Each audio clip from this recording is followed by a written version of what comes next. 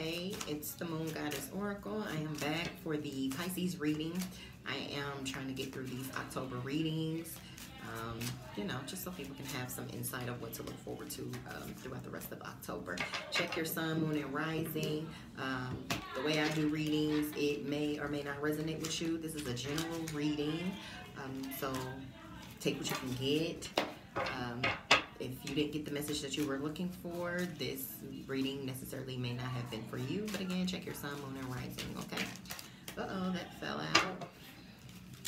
That one fell out. So we're going to go through that one.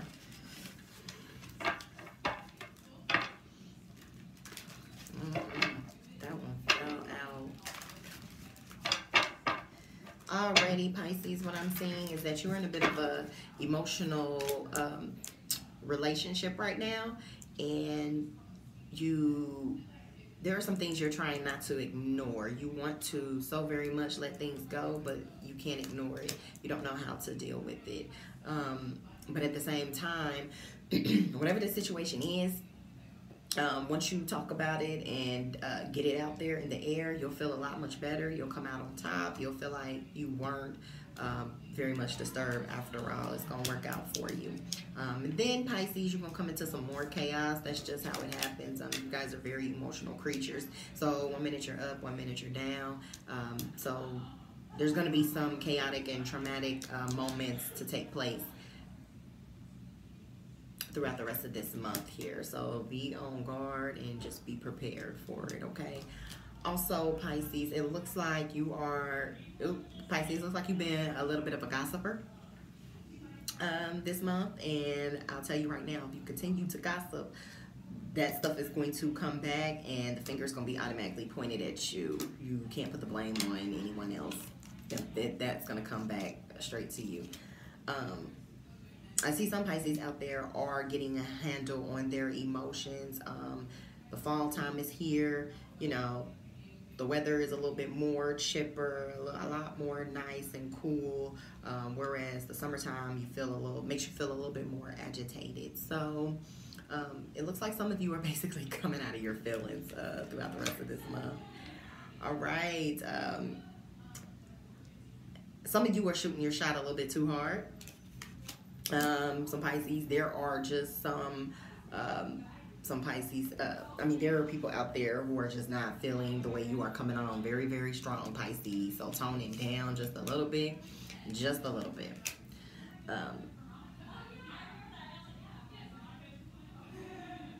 I see a lot of Pisces out there also having issues with, it's not really an issue, but you are dealing with that. It looks like you're dealing with that sass mouth teenager.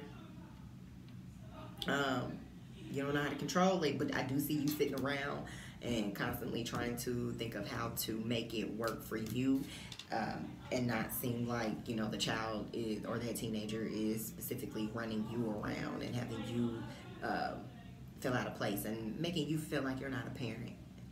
You are a parent, Pisces. Don't give up. Don't let the child win. And then there are just some of you Pisces out there that have just pretty much thrown in the towel. Like, all right, I'm done with all this madness that's going on right now. The new moon took effect, so it's okay to feel that way. Just know you won't feel that way for long. But it looks like you've thrown in the towel at a lot of things because you felt defeated for so long. But right now, some of you are standing in your power and are just kind of like, I'm not going to feel like that. I'm not going to continue to feel like this. I see a lot of you, this is a Pisces woman, a lot of you are preparing a garden. It's pretty interesting. Or you are, actually no, your garden flourished wonderfully, beautifully. So you getting ready. I see some of you are you guys are showing it off to your family members like, oh, look what I grew from my garden, fresh. That's too cute. So you guys are enjoying your fresh fruits, possibly a lot of vegans out there that have just decided to start their own garden and they ain't buying that stuff out the store. The coin is pretty good for you Pisces this month. Getting ready for the holidays. To whom much is given, much is required. All right, Pisces. So that came to me because either you or the person that you are dating feels like you're not doing enough, and one of you feel like you are the one doing enough. So it's an imbalance there. That's what I'm seeing. It's an imbalance. And if one of you does not begin to, and I feel like it's you, if one of you does not get it together and get this thing balanced, that person walking away, plain and simple. Get out your head, Pisces. Get out your head. It seems to be there are a bit of things bothering you, career, relationship, something you've done, something you did, and you're just not coming to cope with it. Do know that there are better days ahead.